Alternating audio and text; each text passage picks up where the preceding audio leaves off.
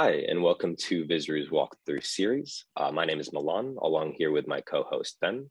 And today we have a guest, Justin, who's a product manager here at Vizru, and he's going to be walking us through the process of creating an app container.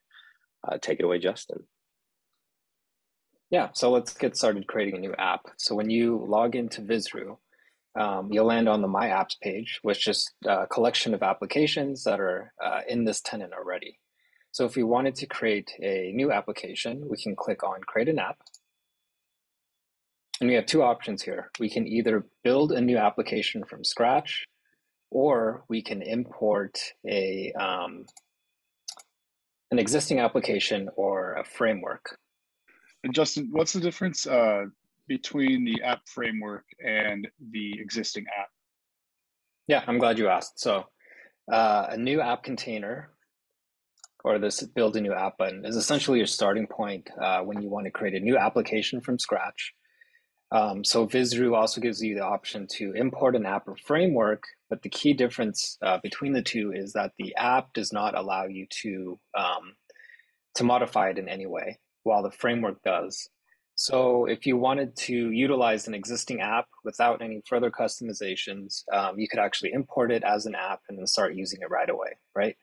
And then our frameworks are essentially just blueprints of applications that allow you to build on top of it to fit specific business needs. Oh, okay, makes sense. Thank you.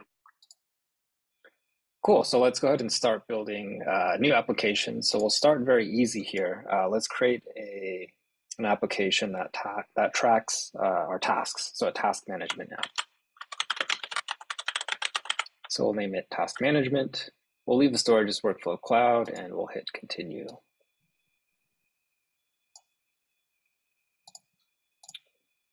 So while you're doing this, I know we're building an app container, but what's the whole purpose behind even doing this portion in the first place, or what value do we have from this thing? Oh, sure. So an app container by itself is, you can think of it as your sandbox, right? So first, you really don't have anything. It's just an empty sandbox. But then you can start to bring your ideas into the sandbox and then see them come to life. So that's the idea. Gotcha. So it's kind of like just glue that holds everything together pretty much. Exactly. Yeah. Nice. Okay. Okay, so it looks like task management name already exists. We'll call it task management 2, and we'll continue. Okay, so our app container is created. So depending on how familiar you are with Vizru, you can do the guided tour, which we'll do, or you can start creating new dashboards and workflows. But for the purpose of this, we'll go ahead and do the self-guided tour. Now it's going to come up with a pop-up and it's going to ask you to give a name to your first dashboard. So let's call it My Task.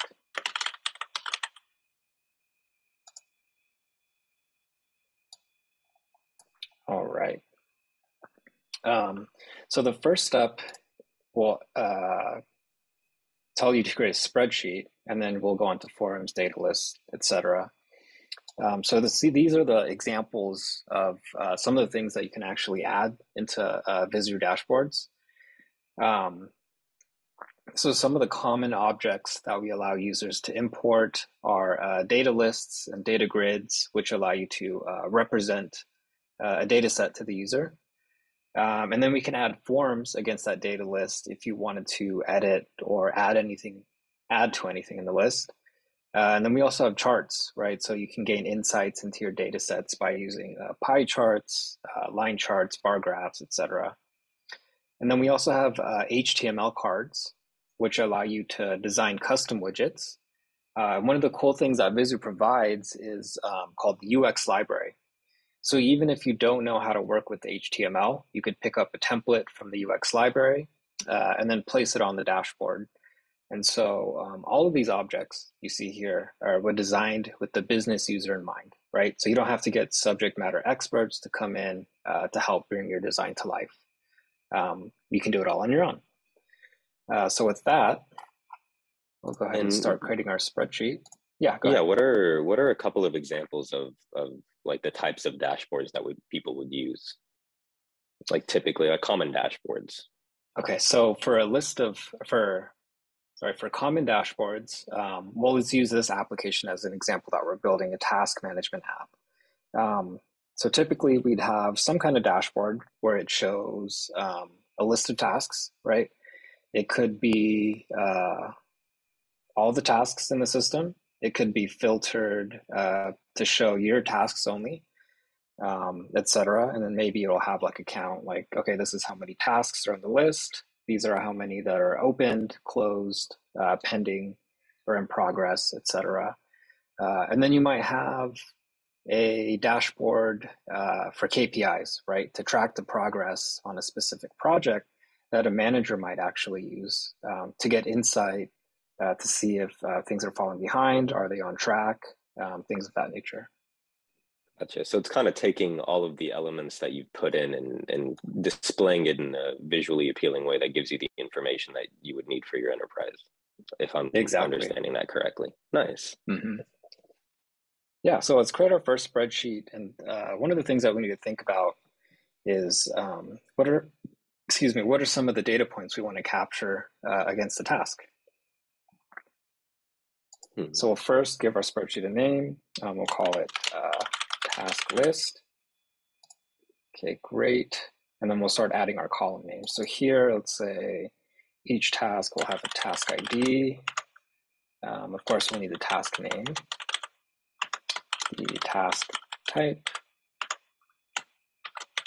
the deadline or when the task is due, the owner.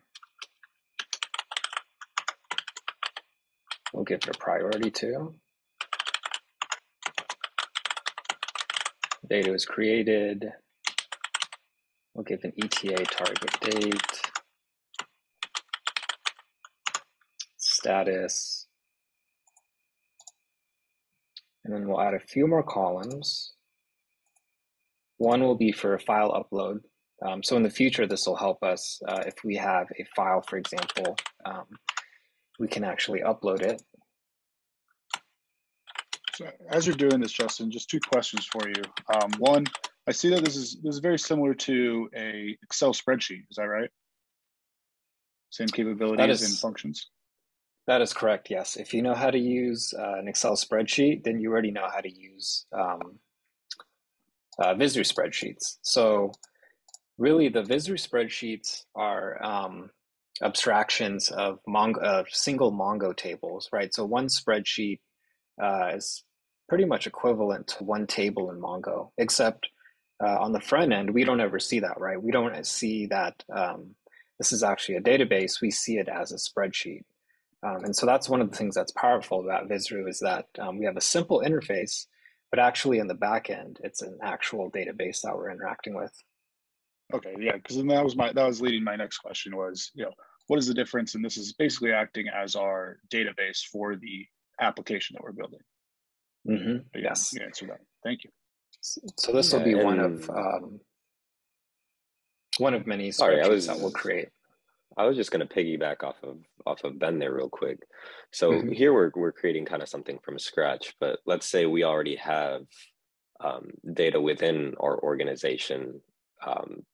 Is it possible to import the already existing data, or is this something that we would have to reformat to be able to import it in to use within our application? How would that work? Sure. Like, so let's say if all my data was in an Excel spreadsheet. So in my mind, there are three very easy, basic ways to do this. One is, just like you said, if you have your data already in an Excel spreadsheet, we can actually copy and paste that from Excel into Vizru itself. And that works fairly easily. I use it all the time. Another way is to actually connect to a backend database. We can pull data from that database and then populate the spreadsheet. And then another way is it's similar to copying and pasting from an Excel file, except that we don't have to copy and paste. So basically, it's an import function where you upload your CSV into the system. And then our workflow actually looks at that data, parses it, and then saves it automatically for you in the spreadsheet. Nice. And we can take a look at kind of those other options maybe in a future video, but absolutely, it's good to know.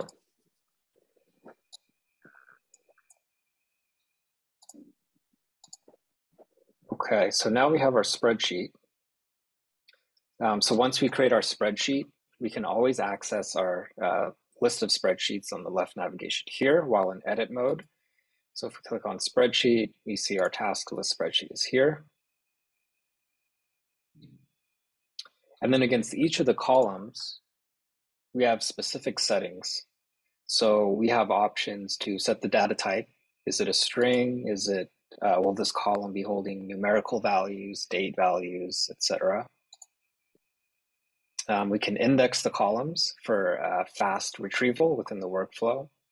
And then I want to show you guys how to do drop-down columns, which is, let's take, for example, the status. So if you notice here, the status is actually in free form. Right, so if we want to update the status, let's say if we have if a task was in progress and we wanted to mark it done, we wouldn't come in here and type done, right? We'd want a drop-down menu with options to choose from. So in order to do that, we'll create a second spreadsheet, which will act as our meta spreadsheet. So over here, if we click create new element, create a spreadsheet, and this will be called source lookup. Okay, so basically what we'll do is we'll populate this spreadsheet, and then our task spreadsheet will actually pull from that. So let's see, we'll want a priority, task type, and status. Okay, so typically for tasks we have a low, medium, and high, and then for task type, you can say this is a bug, an enhancement, or a feature, a new feature.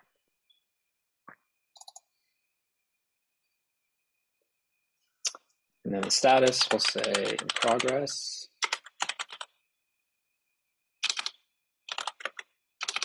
on hold, and then completed.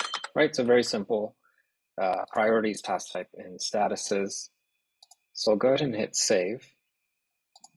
Now what we want to do is, in our task spreadsheet, we have these columns, right? So we're going to pull these columns into that spreadsheet. So let's go ahead and do that.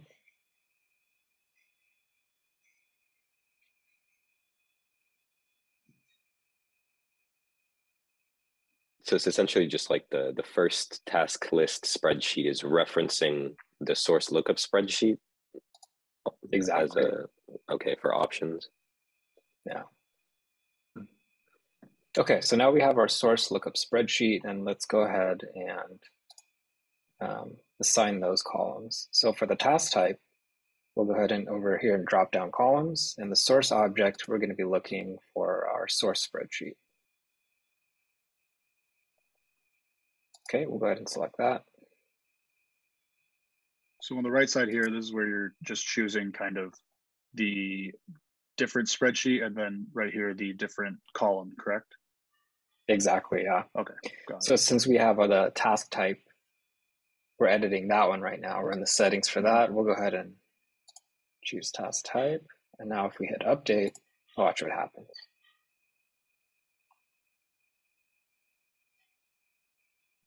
So you'll notice now against each row, we have this little triangle. And if we click on it, there we go. We have our drop-down bug, enhancement, and feature. Okay, so let's go ahead and do that for the other two columns now.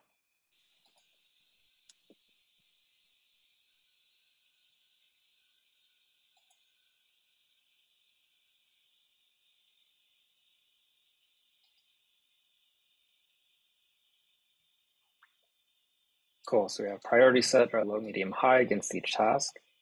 Now for the final one, status.